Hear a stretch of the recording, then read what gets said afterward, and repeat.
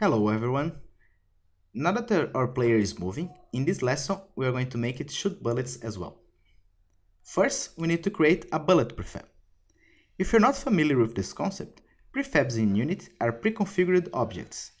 Prefabs allows us to easily instantiate copies of a single game object during the game execution. So for example, you can create a prefab by creating an object on the screen. So let's drag the bullet here to create its object.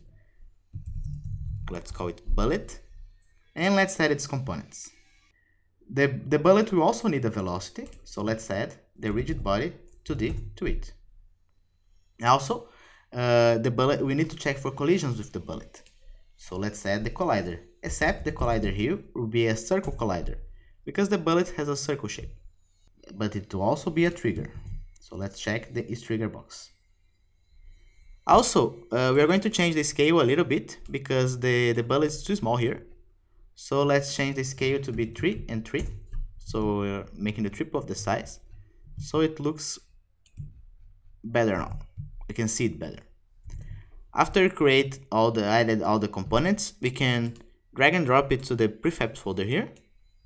And it creates a prefab for us. So now we can create new copies of the bullet by instantiating this prefab here. Also, if you change anything in the bullet, for example, if you decide to change the scale to 4 here, you can save those changes in the prefab by hitting apply here. So if you click apply, the prefab's scale should change to 4 as well. But let's revert this and let's keep on 3. It was only an example. Okay. Now we don't need the bullet here on the game anymore because we're going to create it from our script. Now that we have the bullet prefab, we can instantiate copies of it. So here's the challenge. Create a script that instantiates new bullets. Look for the instantiate method in the Unity documentation. We can use the bullet prefab to instantiate new copies of it. Pause the video now and try implementing your solution. Then come back and now you're going to show mine. Okay, first let's create a new script called ShootBullets. And this script will be attached to the ship object and it will be used to create new bullets.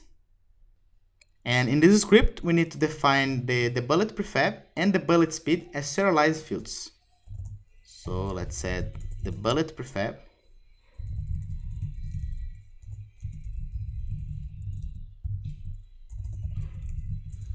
And the bullet speed as we did with the move player script. We are not going to need the start method, so I'm going to remove it from here. And in the update method, we are going to check if the space key has been pressed.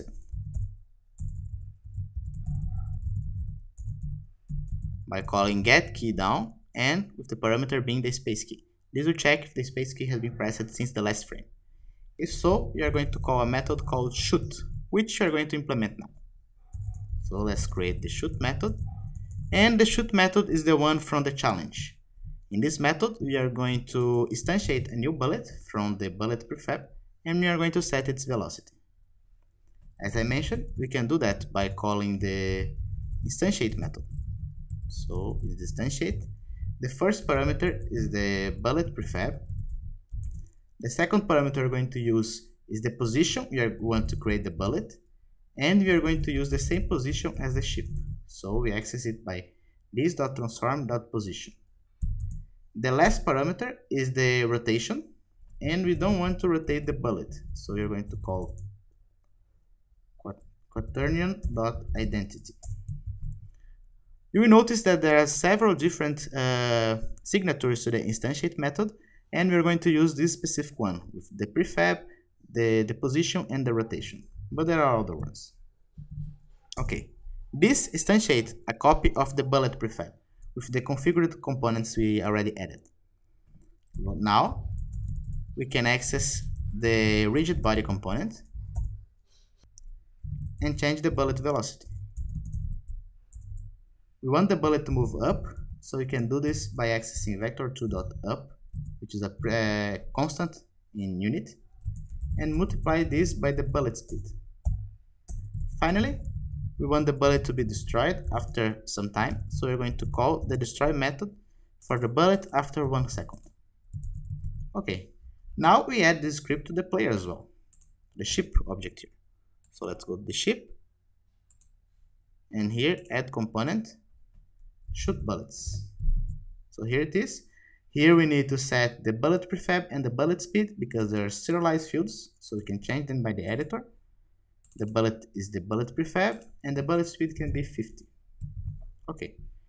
Now we are going to create a prefab for the ship as well because we're going to need it later. And now let's try playing the game. Let's run.